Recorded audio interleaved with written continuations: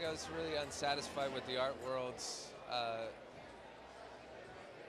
treatment sometimes of artists because it seemed very similar to how you get treated as a musician, and people often capitalize a lot on your work. So I just wanted to open my own gallery, and I think it'll be very artist friendly. And my approach to art is a little bit old fashioned. I feel like very proud that I can make something by hand, which, something that people don't always take the time to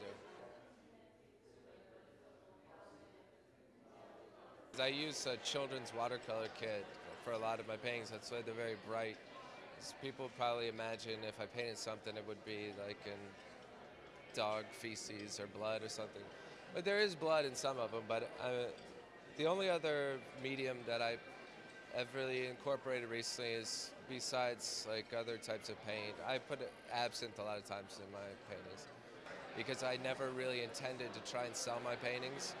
So when I've actually had a difficulty parting with them, but for me, I began art and approached it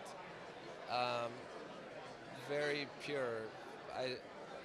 Oftentimes you get, when you have other, corporations involved with record companies and things like that, they really often hold you back from doing what you like to do.